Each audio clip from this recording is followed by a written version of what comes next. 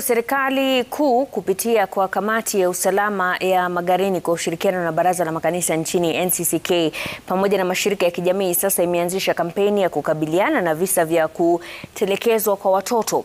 Afisa mkuu wa idara ya watoto eneo la Magarini Sebastian Muteti anasema takriban asilimia 60 ya visa vya kutelekeza watoto vimeripotiwa katika eneo hilo. Tuungane naye hivi sasa Zomolo Wanje aweze kutupatia maelezo zaidi. Imebainika kwamba visa vya utelekezaji wa watoto katika gatuzi dogo la Magarini hapa katika kaunti ya Kilifi vimeongezeka maradufu hivi sasa. Ni kutokana na hatua hiyo ambapo kamati ya usalama pamoja na mashirika ya kijamii pamoja na baraza la kitaifa la makanisa nchini wameanzisha kampeni kabambe ya kuhakikisha kwamba anakabiliana na jinamizi hili. The major aspect of here is about negligence, which is now caused by lack of parental care. And it's common here. Most of children you see, some are not in school because of the lack of parental. Some are loitering. Now this is caused by lack of parental in our Magarini sub-county. Now the government has taken action. We have what we call action by government. We have made what we call children out of school. We have forced them using Chief and Chief Act.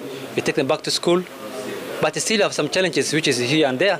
But we'll hope it will sort out. Hali si njema na ndiposa jambo la mtoto si la NCCK, si la chief wala si la kanisa peke yake. Ndiposa tumeshikana sisi wote pamoja ili tuhakikishe jambo hili tunalishughulikia vilivyo. Nimeona vile utelekezaji wa watoto kwa sababu most parents wengine wanaacha watoto wanaenda kazini. Hasa huku kwetu wengi wameenda Dubai, wameacha watoto, na labda yule aliyemwachia mtoto labda ni bwana ama hata bwana hatajukumika sana, anamwachia mamake ambaye ni nyanya ya huyu mtoto, ambaye hatajukumika kuangalia basic needs za huyo mtoto. Kwa hivyo mtoto unakuta anaacha shule, anakuwa tu anarandaranda, wanazunguka hapa na pale, wanaonekana hali duni, kusoma hawasomi tena, wanaacha kusoma. Kwa hivyo wanakuwa ni kama hawana msimamo, maisha yao hayako vizuri. I also like the parent, they're supposed to be responsible. They take care of children. Issue of marrying a woman and then having children and then leaving and the divorcing is not good things. And that is one of the major which caused by negligence.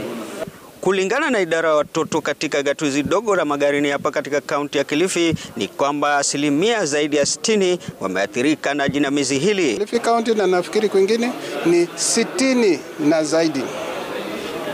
Nyingi za hizo kesi ni hiyo ya utelekezaji, neglect, ambapo tunaona kweli ni kama umefungua gate, kwa sababu mtoto ambaye ametelekezwa ameachwa katika hali hohehae ama vulnerable position ya kuwa yale mengine child protection concerns zote zitamwandama. Mtoto ametelekezwa ana wa kumjali ama wa kumchunga, na endapo anachungwa, wengi wanachungwa na wazazi ama grandparents. Katika data tulipokusanya na tukaanalyze kidogo, tuliona kwamba in Kilifi County over 60% ya zile cases za child pregnancy ama defilements zinafanyiwa watoto ambao hawalelewi na baba na mama. Zomolo Wanje, runinga ya Citizen, kaunti ya Kilifi.